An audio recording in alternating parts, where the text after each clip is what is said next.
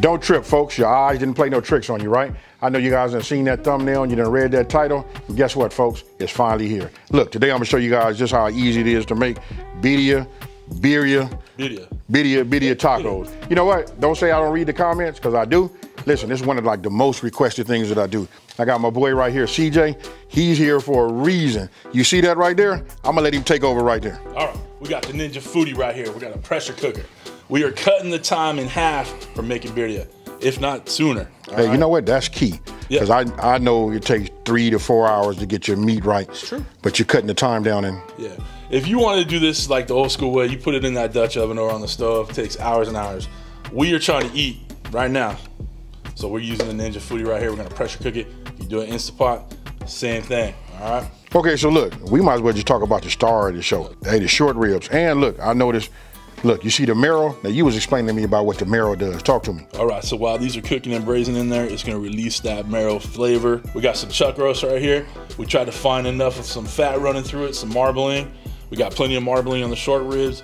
All that fat is gonna add flavor. Fat is flavor. No doubt. Yeah. Then you know what? We got fresh tomatoes, onions. We got some ingredients here. But look, I want to talk about these right here.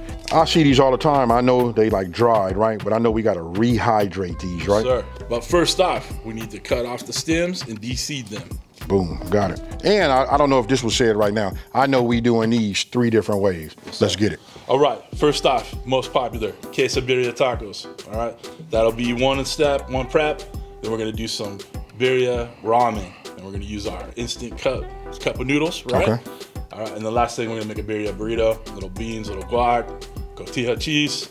It'll be money in the bank, dude. All right, let's go. All right, let's get going. All right. We're gonna move this dial here to the sear saute mode, right?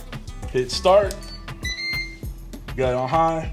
It's gonna start warming up on the inside and we'll start browning off this beef. Okay, so what you gonna do? Okay, look, I'm just gonna go ahead. I'll tell you what, I'm just gonna get these and quarter them, right? Yeah.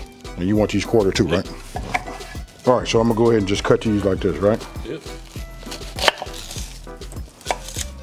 There we go. Just leave them whole like that. Right, all right. All right, we're gonna add a little bit of olive oil in there and we'll start searing off our short ribs.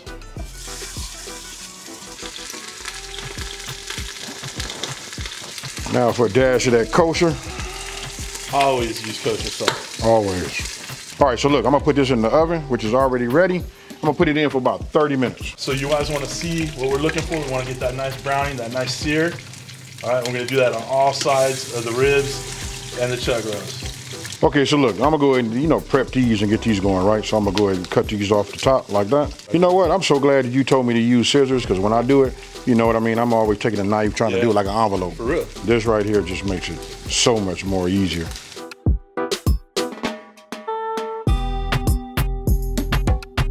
All right, so we're gonna pull these all out. They're browned up real nice. Got as many sides as possible. Look at that right there. All right, let's get the chuck roast in. We'll finish it off.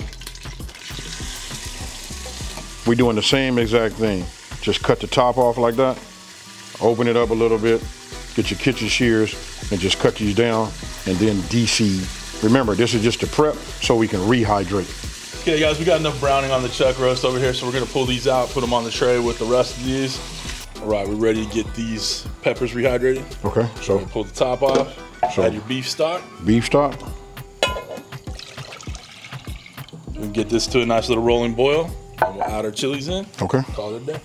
Okay, so look, I can see right now we got a nice little, smells good. Yeah, man, it's just a nice boil. But anytime you're doing beef, you know it's gonna smell good. Yes, sir. Right, so look, I'm gonna go ahead and just, I don't know why I'm opening this up. I'm doing this for the sake of the video, right? Sure. Just showing it's de-seeded.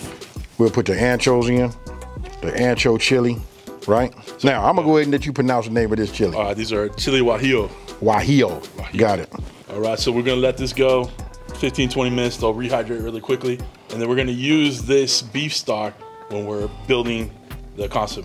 Just look at that right there. Ooh-wee. You wanna talk about flavor? It's going down. Now, let's go. All right, so what are we gonna do now? All right, we're gonna add some of these to our blender. All right. We'll squeeze out the garlic bulbs when you're not holding a boiling hot pan of. And I want to say this. Somebody come here and look at this. Look at this right here. Hey, you did a great job. Hey, I like that word right there. You know, for me being from the hood, I don't use that word that often by saying gorgeous. You know what I mean? I mean, but it's a great way to describe a great. It is. It is. Piece of meat. It is.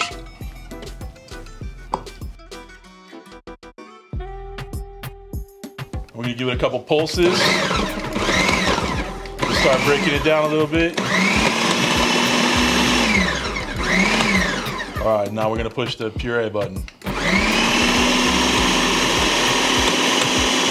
Come over here, take a look at the goodness that we have made. Smell it, tell me that don't look amazing. All right, let's get the meat in the pot here. All right. There's no real order in here. It's all gonna get covered up, it's all gonna get braised. All right, let's get our chili sauce in there. Chili sauce. You ain't making a mess when you're cooking, you ain't even trying. And now I'm just gonna go ahead and add this in the inside right now. I'll just sprinkle this over the top.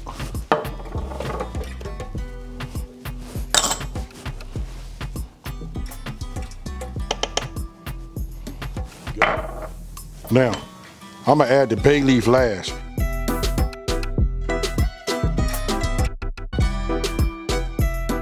All right, let's shut this down. We're gonna slide it over to the pressure cook.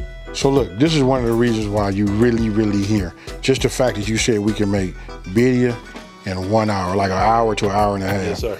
That's what I like about it. Hey, listen, you might sell me on this right here, because I can tell you that it does so many functions that Oh, there's 14 different things you can do on that. now you can get rid of all them different appliances you have. And you know, counter space is at a premium, so. Oh yeah, especially nowadays.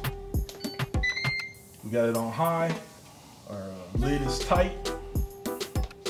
Move the time. 90 minutes. 90 minutes in a pressure cooker, that should make that beef, you know, just shred perfectly. Yes, sir. Hit start. We're ready to go. Look, so it's been an hour and 40 minutes right now. It's coming up on that down. Our camera person back up. This is where it gets a little crazy. We're gonna release the pressure. This ain't my mama's old school. Let me get back a little now. bit. All right, we're set. So this will release all the pressure in there. It'll let you know when it's done. And then we'll start pulling the meat out and shredding it up. All right. Y'all, we're done. Hey, but you ready to see what we've been working on this whole time? Hey, but I ain't gonna lie to everybody out there. I can smell it. Cause listen, when you was venting it, it was putting all of that out here in the atmosphere. Hey, go ahead and do your thing. All right, you ready? Let's open this up. Be careful, that steam will get you. Ooh-wee. Look at all that good meatiness in there. Oh man. That's that hey, can I just want to do this one time. Just one time.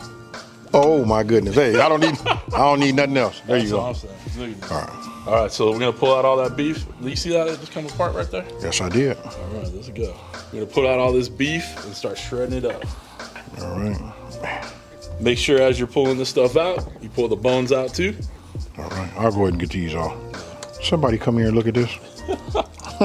Man, that looks good. Oh, it smells so good too. I mean, for real though.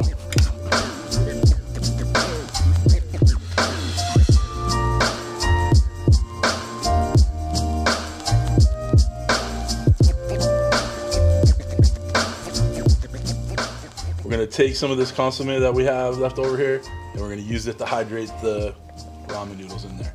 We knocked out all the vegetables because who needs vegetables, right? And we just pour our consomme in there. Let it come together. It's warm enough.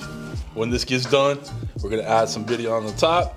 We're gonna add our onions and cilantro, and then this dish will be done, and we'll move on to the birria burrito. Hey, I know some of y'all gonna hit me down in the comment section below, but hey, this is taking a spread to a whole new level. I want to talk about the salt and pepper. Salt is supposed to be an enhancement, right? An enhancement tool. So now I'm gonna go ahead and give it a couple of little generous pinches over the top like this. I'm gonna do 3. It's beautiful. Hey, I can't say enough about it. Say gorgeous. Hey, I'm gonna go on a record right now and just say it. I can't do it. I can't do it. Come on. Look, and then I'll just give it 1 just for good measure over the top. Just for good and we leave it alone like that. Now, when it comes to the pepper, you go ahead and use as much pepper as you like. Listen, this right here won't cause no kind of damage to you or nothing. This will just do nothing but add flavor also. Our ramen is done. I'm gonna take the lid off here. We're gonna go ahead and mix up the consomme. Oh man. You can see what I'm talking about right here. The flavors in there. All right. Ooh, look at that. All right, AB, do the honors. Pile up that birria on there. How much would you like to put on there? You know, cover it up. Cover it up. What? Say what? Fill me up. Come on, let's go. Say what? And then we're gonna put a little bit more of that consommé on top of that. Right.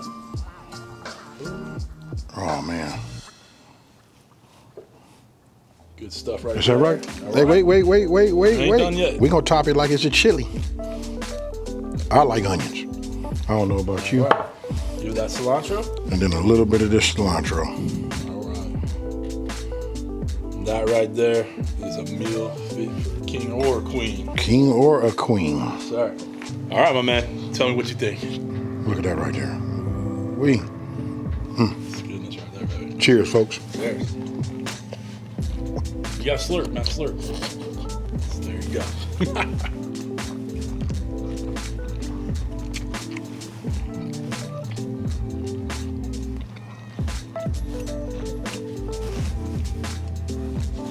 Suspense is killing me. Now, this ain't no joke. Yeah. This is fire, bro. Fire. I told you. And let me tell you one more little secret. Y'all can take this if you want. Buy the beef cup of noodle. If you're putting beef in it, all the beef flavors complement each other. Okay, so now we're gonna move over to the burrito, huh? All right, let's Number start 2. building the burrito. Let's go.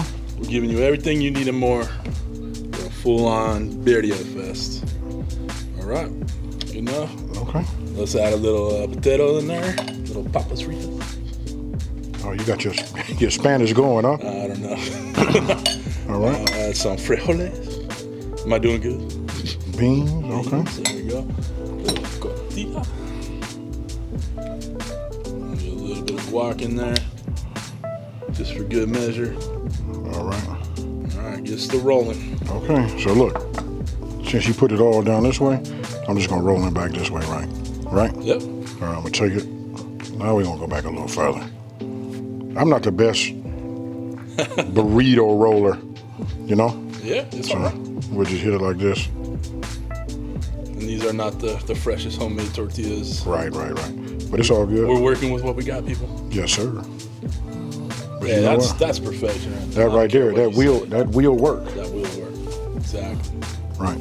So we got this here. I'm gonna go ahead and just leave that there so everybody can gaze at it. You can only imagine how it is. Man, I am full, bro, from eating that whole that ramen. Man, you devoured that ramen, dude. Come on. Hey, that's an understatement. Yeah. There is no more ramen. There's you know no what I more mean? ramen left. Hey, you know what's strange about it? I ain't never heard of that. Really? Nah. That's good stuff, brother. That's Trust right. me. Okay, prep number 3. Save the best for last. And do a case of birria taco. Dip this in the fat of the consommé. All right. Hear that sizzle already? We're gonna do 2 in there right now. Right. Gonna let this kind of fry real quick. We'll give them a flip. Add the cheese and the birria. We'll be on our way. All right, got these ready to go. Gonna add a little bit of the Oaxacan cheese in each of them. And then AB's gonna bless us with some of that birria. Oh yeah, man. Whenever I make something like this, I like to load it up. How's that? That little? Yeah, you good. That's your taco. I'm gonna add a little bit of this consommé in the beef. A little extra flavor. We're gonna fold them up.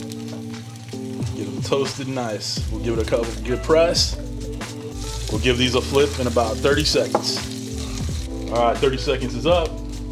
Give it a flip. Got that nice caramelization on there. It's getting crispy, crunchy.